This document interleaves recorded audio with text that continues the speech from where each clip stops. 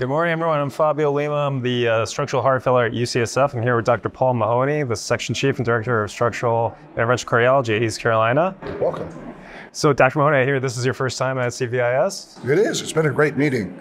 Tom Wagner and I have become friendly over the years, and he invited me to come down here and give a couple talks.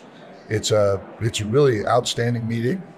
Absolutely beautiful setting. Yeah. A part of the country I wasn't familiar with, so it's nice to be in Tucson and meet with colleagues and go over a lot of exciting new topics in structural heart cardiology. Yeah, it's definitely an exciting time. A lot of things have just been happening recently with approvals with Evoke and TriClip. We just got a nice, exciting panel discussion here between MitraClip and Pascal. You did. What's your impression of what's coming through the pipeline on the M-tier side? So we have one more session coming up on transcatheter mitral valve replacement, but it's a really exciting time in the mitral space. We're getting more and more data about the efficacy and the safety of edge-to-edge repair, first with MitraClip, and now with Pascal, proving it's a class effect.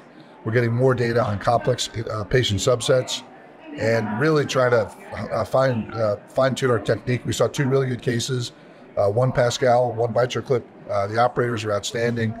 And the panel, with a lot of consensus on optimal approaches. So I think as the tools get better, the techniques get better, and the outcomes are getting better, and that's pretty exciting. Yeah, no, it is exciting. I think now we're starting to get into this debate, and I've been seeing this at some conferences and courses between repair, doing a mitral valve edge-to-edge repair, or just going straight to replacement, because there's some operators there that are excising old clips and opting for new options. Sure. So that's an unanswered question mostly. I will, we go back to the basics. On the surgical side, repair has always been preferable to replacement. When transcatheter mitral approaches came, there's a lot of excitement about replacement, but repair in the form of MitraClip and down with Pascal has increasing data on mortality benefit, rehospitalization benefit, expanded lesion subsets, and the safety of the device is unparalleled. Mm-hmm. So I think we're setting up for another kind of very interesting time in structural heart where should we repair, should we replace this valve? And I think we're going to learn a lot over the next 3 or 4 years about that.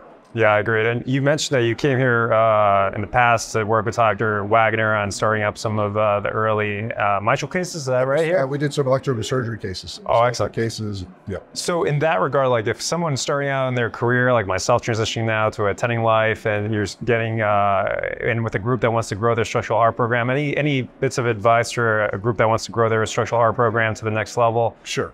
With proctors or with colleagues, how to team up? That's a great question. I mean, today's exotic procedure is tomorrow's run-of-the-mill.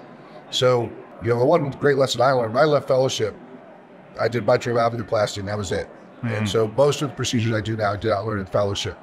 The field is always growing. Conferences like these are really important. And just keep abreast of what's happening. Be very good at most of the procedures. If you can't do it or you're not ready to do it yet, either refer them out, or once you develop a cohort of patients at the comfort level, start to do them, bring in somebody to help you.